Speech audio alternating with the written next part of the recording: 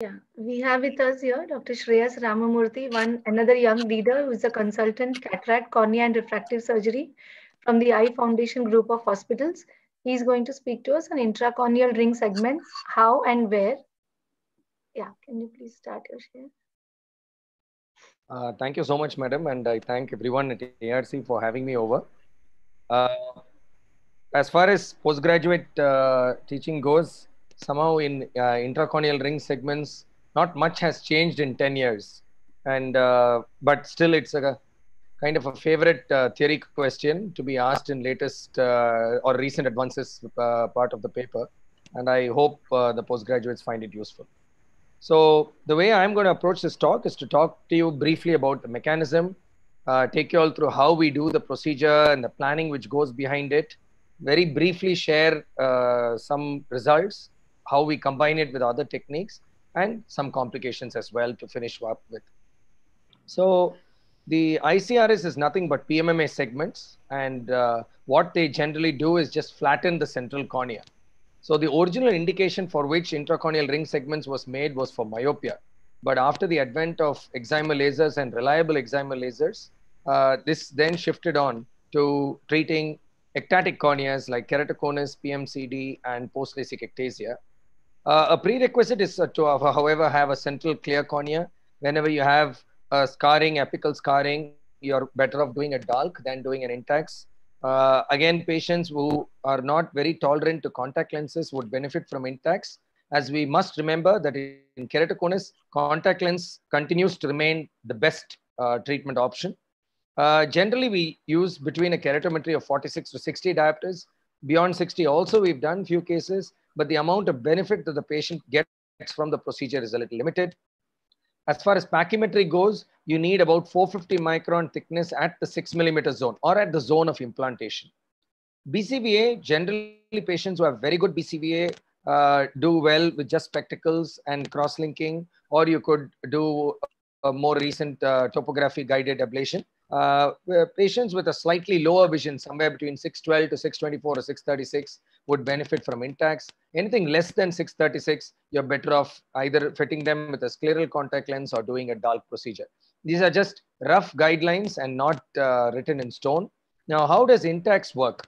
So INTAX, what it basically does is it acts like a tissue spacer, as a passive spacer, where it is actually increasing the space at this area, causing a kind of like a mid-peripheral bump here. And by causing this mid-peripheral bump, it is flattening the central cornea. And by flattening the central cornea, and we are able to bring down the spherical equivalent. And also by using different ring segments, as I will talk to y'all in the subsequent slides, you can also alter the cylindrical effect as well. So there are different types of rings available. Intax, Kera ring, Ferrara ring, and Mayo ring are the ones which are commercially available. I will restrict most of the talk to Intax, but the other ring which is commonly used is the Kera ring. Now the Kera ring is available in a wide range of arc length. Intax previously was available only as a 150-degree arc length segment. Now you have 90 and 130 as well.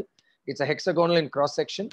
A main difference you need to know is that the Kera ring is implanted closer to the central optic zone, 5 millimeter zone. The advantage is that it gives you a greater effect. So anything which is applied closer to the center of the cornea has a greater refractive effect. However, because it is also close to the central optic zone, in a mesopic pupil, it can lead to more glare and other photic phenomena as well. Now, as far as the planning and choosing the segment goes, there are four main considerations. One is the preoperative spherical equivalent. Then we look at the location of the cone, whether it's a centered or decentered cone, the magnitude of asymmetric astigmatism, there's the amount of IS asymmetry, and based on which we decide the number of rings, the thickness, and the arc length. So I'll quickly take you all through this. Now, the spherical equivalent in this table gives you a rough guide of the thickness of the ring which you need to use. Intax is usually put in the 7 millimeter zone. You have Intax SK, which stands for severe keratoconus, in the 6 millimeter zone. Nowadays, predominantly, we switched over to using the Intax SK. And these are the corresponding thickness of the ring segment which you use as the spherical equivalent keeps rising. Now, location of the cone is important in deciding whether it's centered or decentered. So how do you know whether it's centered or decentered? So we look at the posterior float. And on the posterior float, if within the central 3 mm zone, that is 50% of the cone is within the central 3 mm zone, then it's centered. If greater than 50% of the cone is outside the central 3 mm zone, then it is a decentered cone. So let's look at this with a couple of examples. Now, why do we need to know it's centered or decentered? Because in centered, we use symmetric ring segments. That is, in this particular case, as you can see here, just 1 second, sorry. Yeah. So in centered, this thing, you use symmetric ring segments where the superior and inferior rings are of the similar thickness. In asymmetric, you use, that is in decentered cones, you use asymmetric segments where the inferior segment is thicker and the superior segment is thinner. So first you have to also look at the incision where you need to place for before inserting the intacts. And this is based on the axis which you get either on refraction and along with it, you also have the axis which you get on the sim-k value. And then there are two other criteria which we follow. So either you draw a line which is passing through the center of the posterior float and the most elevated point on the posterior float, and you extend it on both sides. This will give you the flat axis, and the line perpendicular to that is the steep axis. Similarly, in pachymetry, from the center of the pachymetry map and through the thinnest point, you draw a line and extend it on both sides. That gives you the flat axis. The line perpendicular to that is your steep axis. So the incision is always placed on the steep axis. So the four values, that is after transposition, what you get on your refraction, on your sim-k, and the values which you get through the, like I mentioned, on the posterior float as well as pachymetry, should more or less correlate. And this will give you the incision location. Why is the incision location important? Because based on the incision location is how you're going to place the segments on either side of the incision, irrespective of whether it's a single ring or a double ring. Now, after identifying the cone, whether it's centered or decentered, if it's a central cone, we are looking more at the spherical component, like I mentioned earlier. So this is a cone where more than 3 mm more than 50% of the cone is within the central 3 mm. So we look at this, the spherical power after transposition. So here you have a spherical power of -8. And as you can see here, you go back to the table and you use symmetric because it's a central cone, and a spherical power is what you look into when you're looking at symmetric length segments, and somewhere of -8 to -10, use a segment of 450 microns. Greater than 10, you can even do 500 microns, but of course the peripheral thickness should also be a little higher. Now in this subsequent example, you can see that the cone is more decentered, more than 50% is outside the central 3 mm zone. When it is a decentered cone, after using the same steps for identifying the incision location, you then look at the cylindrical component in decentered cones. Now, the cylindrical component, even after transposition, as you all know, will not change. So in 3.5 is what is there in this particular case example. And you again go back to that table, which I showed you earlier, in asymmetric segments and a power of between 3 to 5 diopters of cylinder. As you can see here, the thicker segment goes inferiorly and the thinner segment goes superiorly. Essentially, the inferior segment goes towards the area where the cone is decentered. And obviously, in keratoconus, in most often, the cone is decentered inferiorly. And therefore, the inferior thicker segment will go inferiorly and the superior segment will be thinner. Now, moving on to a little more about talking about single versus double ring. Now, a double ring, that is where two rings are placed symmetrically, there is a greater reduction, there is a global effect, and there's a greater reduction in the spherical equivalent. Where do we use a single ring? Now, essentially, if there is a very high ISA symmetry, essentially you want to just push the cone more towards the center. Then you can use a single inferior ring. And this is actually like as if there is no ring at all superiorly. We saw earlier examples in a decentered cone where a thicker ring is there inferiorly and a thinner ring superiorly. But when there is a very high ISA symmetry, you can just use a single ring inferiorly. Now, one thing we must understand in comparison to shorter segments, that is shorter arc length of 90 degree versus longer arc length, studies in animal studies have shown that as the arc length increases from 0 to 90 degree, there is a great increase in the amount of cylindrical reduction. That is, the action is along the axis of implantation.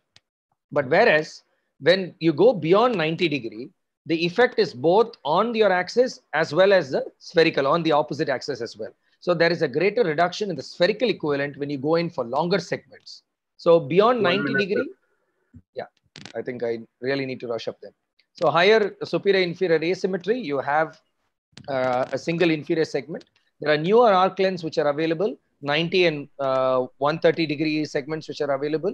These, like I said, so wherever there is a higher astigmatism greater than myopia or astigmatism with hyperopia, like in this particular patient, you can use smaller arc segments which actually give a greater reduction in the overall cylindrical error without causing a great effect on the sphere. Because it's already a patient with some amount of hyperopia, if you also cause a flattening of the central cone globally, then the hyperopia will increase and thereby degrade the quality of vision. So this is the procedure itself, where you can see this is docking with a femtosecond laser after marking the apex of the cone. This is where the channel is created using the femtosecond laser and the incision is also created.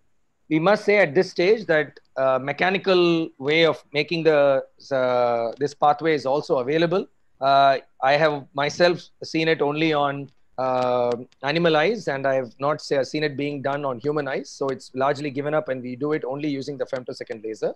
Now, after that, you open up both the channels. Preferably, you open one channel at a time and insert one ring. And the ring is then inserted and placed 1 clock hour away, at least away from the incision.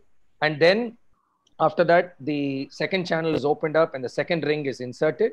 And once the two rings are in place, you then remove the epithelium, which will be necessary for the cross-linking procedure. And then you place a suture at the very end of the procedure. So this is the end of the, you can combine it with cross-linking. Usually nowadays, we always combine Intacs with cross-linking. You also have options to then subsequently rehabilitate them either with spectacles or contact lenses. The challenge with contact lenses is because you have a flatter center and a steeper mid-periphery. You can't use the standard contact lens. You'll have to go for a Rosque IC or a mini-scleral lenses. PRK can also be used if there is sufficient thickness to reduce the amount of residual refractive error. But what is more useful is a phakic intraocular lens, where if you have now centered the cone and the patient has a better best corrected visual acuity, after 6 to 12 months of stable refraction and topography, you can go ahead with a toric phakic intraocular lens. These intraop complications like segment decentration, false passage, perforation are more with the mechanical type of creating the channels. You don't seldom see it with femtosecond laser. But what you see are these post-op complications, especially if you've had segments placed too close to the incision, or if you had a loose suture. Now, the loose suture can abrade, cause epithelial breakdowns, and these are, again, keratoconic eyes who have a component of allergy as well often, and this can attract vessels. And these vessels can grow into the channel and can cause breakdown of the local tissue there. As you can see here, you can have a sterile necrosis, and then that subsequently causes extrusion of the segment. Rarely you can have infections which require removal of the segment and needs to be treated appropriately. You also have an innocuous complication like these deposits around the channel, which is quite common. Either lipid or calcium is what has been found out, and no real treatment is required for it. So in conclusion, this is the only device which is capable of shifting the cone from a peripheral to a more central location. Careful case selection and meticulous preoperative planning and with combination of different techniques can give you optimal results in most of these keratoconic patients. Thank you so much for your kind attention. Thank you, Shreyash, for an excellent talk. I had some questions for you, but your talk itself has answered it all. One question for Sharon. Sharon, are you there? Sharon, you are there? Yeah. Do you feel that cross-linking has still got a role to play when you're treating high refractive errors and you are wanting to use it to address regressions? Or do you use it only for borderline suspicious topography? As of now, we use only for suspicious topography, not to treat a regression. But yes, there have been, I mean, we've seen literature there, and I'm sure everyone may have an experience on that. But we use it only for the, suspicious or those kind of cases. Shreyas, you have anything to add on this? On whether, I think extra procedures itself, I think after the advent of phakic intraocular lens, whenever we have even the slightest doubt, I think we are very comfortable using phakic intraocular lenses for all kinds of cases, even the lowest refractive errors. And that's an excellent option. Possibly just nowadays, at least my only thought for using an extra procedure is if you have a borderline pachymetry and you want to do a low myopic error and you don't want to push the patient for a phakic intraocular lens, that might be my only indication. But anywhere else where there is any eye asymmetry, anything a higher posterior float elevation, I think phakic intraocular lens is the way to go. Is Partha there? I have just one question for Partha. Not there? He is there. He's there. Partha is very much. Partha, if it is a borderline cornea with low anterior chamber depth and a high refractive error, and you want to give a chance to the patient, would you plan to do it with GAG PI in these eyes in an extreme scenario? Yeah. Borderline AC depth? Taking into account the angle is very important, even if the AC depth is just borderline. So even if it is borderline, the angle has to be assessed. If the angle is wide open up to the scleral spur you are able to see, then an ICL can definitely be implanted in such cases. Anyone? I have just one question, Chitra. Partha, if you can take this question. Yes. If there is the refractive error is not same in both the eyes, one eye it is low and the other eye it is high, and one eye allows examined laser to be done or smile to be done, would you change the procedures between the two eyes, or would you rather take a same procedure? And the same procedure in both the eyes would be the option, unless the patient is keen to do a laser procedure. If it is laser contraindicated in one eye, and phakic IOL can be done in the eye in which the laser is contraindicated, both best be done the same procedure, unless the patient is totally convinced that it is a very low refractive error and can undergo a laser procedure. Why should it be the same procedure? If it's a small refractive error in one eye, you could do a laser vision correction, no? For that? So would you do a PRK in one eye and smile in the other eye, or a PRK in one eye and LASIK in the other eye, or LASIK in one eye and ICL in the fellow eye? Yeah, it can be done, and we usually do it. We have been doing. But if it is just a very small range between the two eyes, say -6 in one eye, in which laser vision correction is possible, and -8 in the other eye, in which it is not possible. So in such a case, both eyes best undergo the same procedure. However, it is just one in one eye, and laser vision correction very well possible can be mixed and matched. But Chitra, can I just take a minute? If sure. allowed? Yeah. Ma'am, I think, no, I don't have a question. I just wanted to, whoever fellows and PGs who are listening here, I think one of the most important take-home point from this session is there is nothing called as in the syllabus or out of syllabus. When I was a PG, I used to listen to Chitra ma'am, Namrata ma'am. I'd come to AIMS as a PG student also. At that point of time, I'd never seen a keratoplasty, nor ma'am was talking about LASIK at that point of time, and she was talking about DSEK, and those were not even the words, and we didn't have a YouTube and other things. But what was important is it inspired people like me.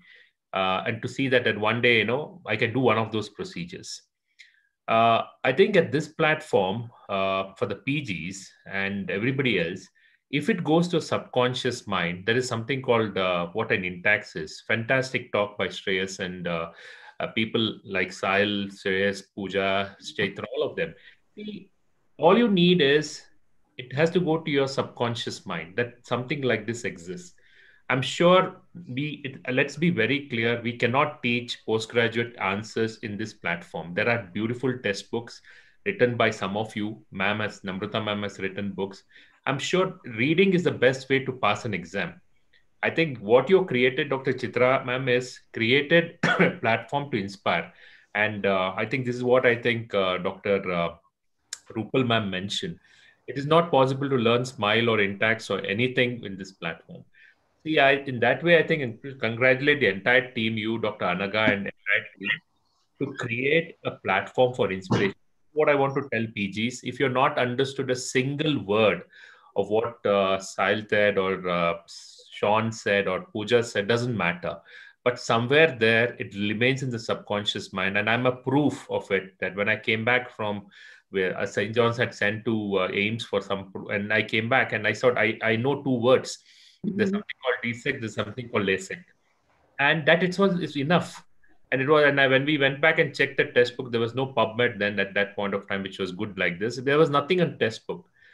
So all I say is that I'll just take a few seconds. Is that this kind of meetings I think is wonderfully well, and even though topics don't look like the question paper topics, I don't think PGs are very smart. If you look at every PG has their own portal.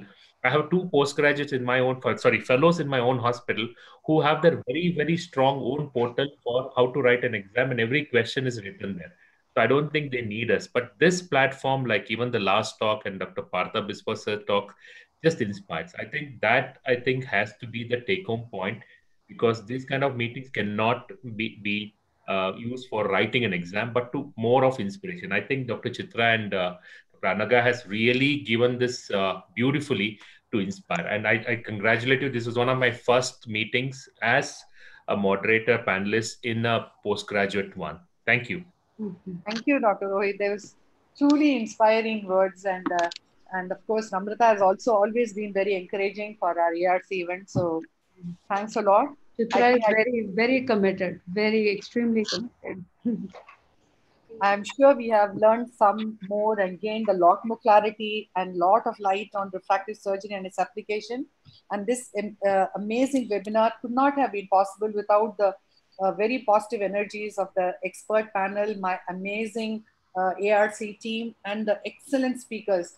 Every single speaker, you know, I think I would create time to go back and hear their talks again, because they managed in that 10 minutes to give us so much concise information.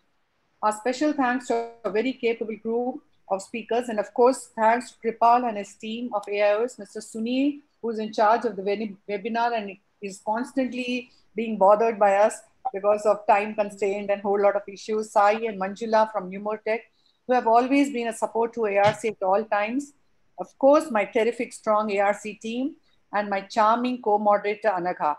Our gratitude to Entod and Mr. Nikhil, who remains engraved in our minds for sponsoring all our activities, and each and every one of you, dear friends in these attendees, for making it such a remembered evening. Thank you, one and all of you. Thanks so much.